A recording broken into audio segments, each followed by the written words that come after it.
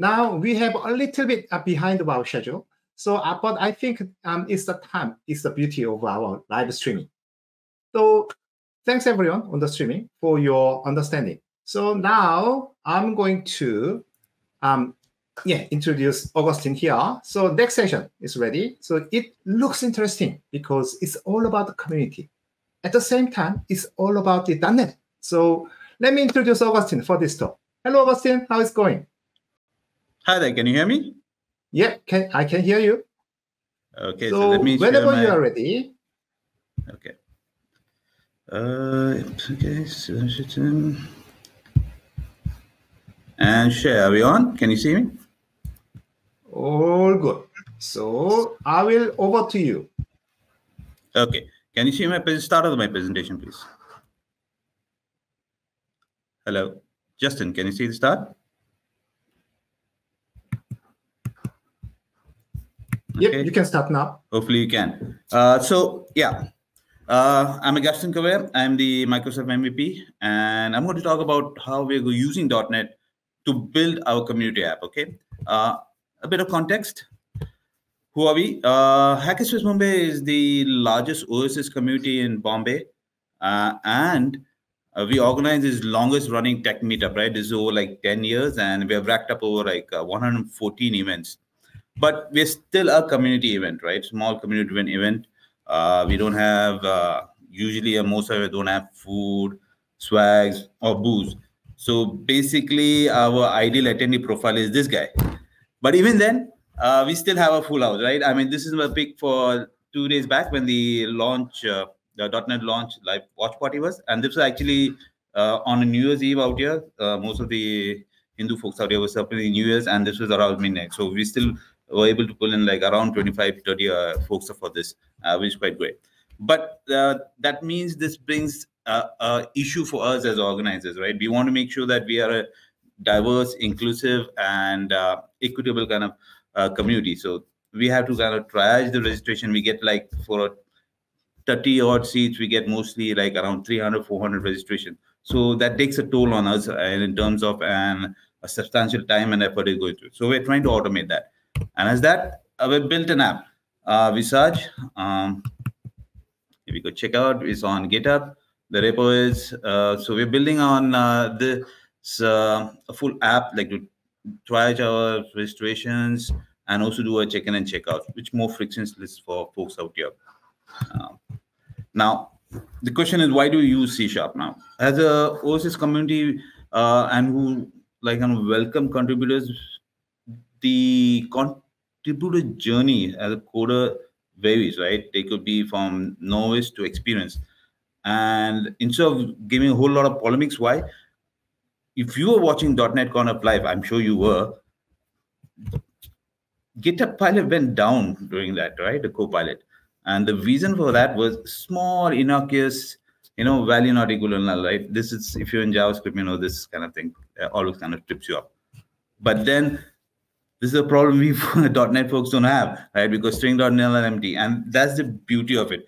Even though it's a statically compiled language, there's still within the whole language care taken that, most common scenarios, you make sure that that framework doesn't allow you to do a lot of mistakes. And that's a really good mark for a good framework, right? I mean, a lot of frameworks which I do, they get too fast, but how much of them prevent you from doing their mistakes? And for an open source project, this is very valuable, in fact. Now, second is .NET OSS, right? I mean, we want to debunk that myth that, hey, it's not OSS. And I want to point it out. Western is like one of the prominent contributors in the .NET ecosystem, and it's got a slew of projects that help us out.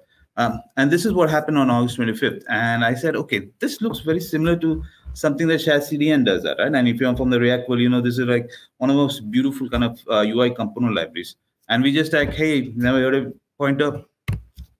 Just within a week or so, we have a whole beautiful use of, this Spark UI component. And we're using that components out here for us, right? So the whole UI stuff, and we're incorporating that, alert this was, and this shows like in a second, like encompasses what we're trying to do and what the whole .NET community is. You ask, it comes up true, it does that. but we are still not really as big as the JavaScript system. We don't have storybook, so our components, like, you cannot test them out or do that. So if that comes out and anyone doing, we are waiting for that and looking forward to it. Getting back to the PPT, sorry. Okay, that's one aspect. Yeah, so one aspect that is there we're looking at, and I think Sumas have heard, auto render has come to the Blazor thing, right? So which is really good, because if you look at it, if you do anything like an event app registration, you have, as organizers, which is very intense and engaging with the app. So you have a lot of, as you see, a functional happening below this. If you want to catch it up, okay, you can catch up on our site where we have all the how we went about the event modeling and doing that. So, but the registrations are like simple. They're very ephemeral or very temporary kind of stuff. So they just fill in the details and go through. So this made up .NET 7, like, the registrations or the registrants, we would like to offer them like via Blazor server, because that's very light with them, and both in terms of the browser requirements as well as the bandwidth. But for the organizers, we wanted to go with the Blazor version because, hey, they can do it offline, PWA, and it's much more heavy kind of usage of it. But with auto render, this kind of does, right? I mean, one of the biggest pain point we had with Blazor, or most of the folks, is the performance that you get, because you have to initially download the Blazor mono-wasm DLL, which is quite substantial, like around 1 megabyte. So that takes a toll.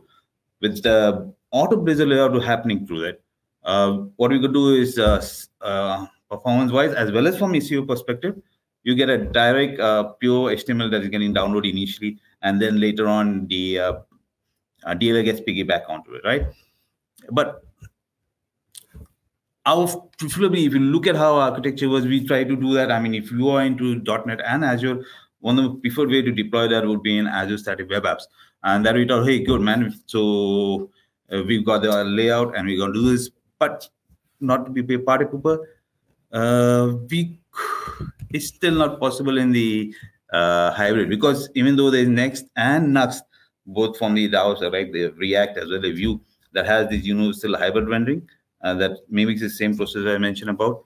We couldn't do that with the Blazor version. So this is a bit of a party pooper. Hopefully we could see and work with the Dan Roth and the Blazor version. Can we get, kind of stateless kind of motion from the SSR rendering then to the client interactive? It could be Blazor server or Blazor version.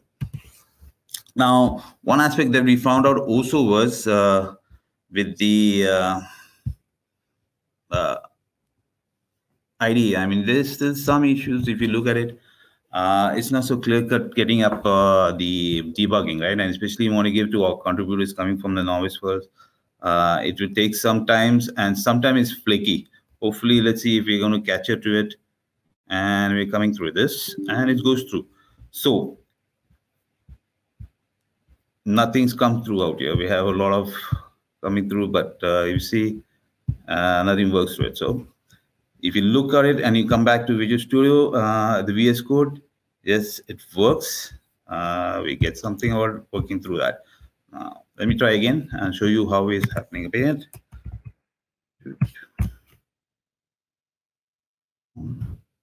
Which one?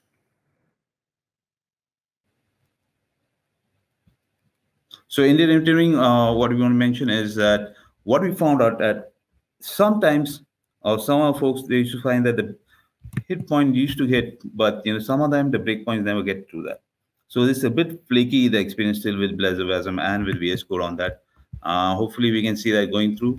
If you look at it, let's see, I was testing, not that.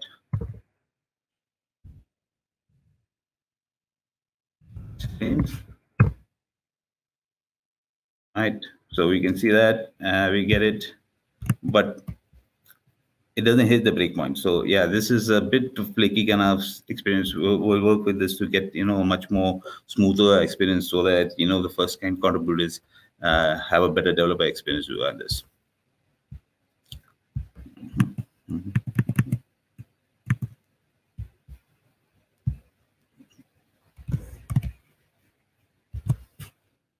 Yeah, something is still while .NET Core is like looks to be a clean break from the past, but there's still some legacy happening.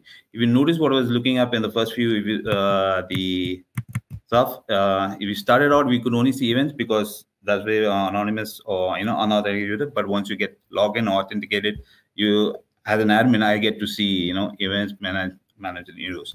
But here's the thing: to get the roles up, and we're using Auth0. If you notice out there, which is an IVP that is there, and we've all been using that. So the good part about it, yeah, now C# services .NET works with most of the IDPs pretty seamlessly. But there's still a legacy aspect. So if you've not come like us, like 10, 15 years in .NET, you find this common. If you come from the NTNM, Kerberos, or Active Directory, but new folks will find this a bit odd, right? I mean, why do we have to give this kind of things to get roles coming through? So we see certain aspects of this creeping into it, which we look to at. So hopefully we can work with this and get through. Also, what I've noticed, also this is my 7th version, there's a big change. Before there used to be an array role that used to be given in terms of it. Now it seems to be a single role that can only be sent across. So this also needs to be checked out a bit. Yeah. So one aspect of the profession we found out was, let me get back to it. Claims. Yeah. Is authentication. So a few things that were there that were working. If you look at it, the claims aspect is here, but if you go for user, so these both are given up in the official docs, but this page doesn't work out well. Like if you give it, it doesn't work out. So it doesn't get through any of this. So some of the documentation needs to, because only if you're a bit experienced, you get through it. You'll have to dig through it. So some of the using statements also needs to be added to these examples. So we're working with this. These are the feedbacks I've given to him. But in the end, we really love that, because the .NET, though we are working it forms the greatest part of it. I mean, if you look at the stuff, the folks are really interested. I think the contributors are there, and I think so. Folks really love this working through them, right? This is what we had. Yeah. Okay, I wanted to wrap it up early as possible. So that's my talk, Justin.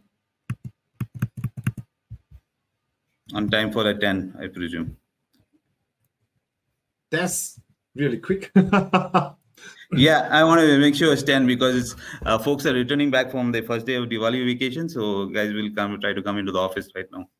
Okay.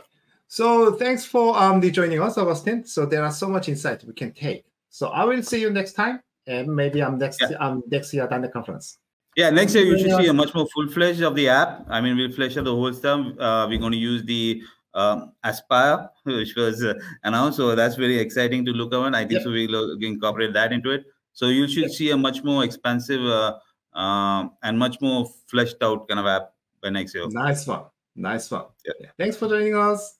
I will see you. Yeah.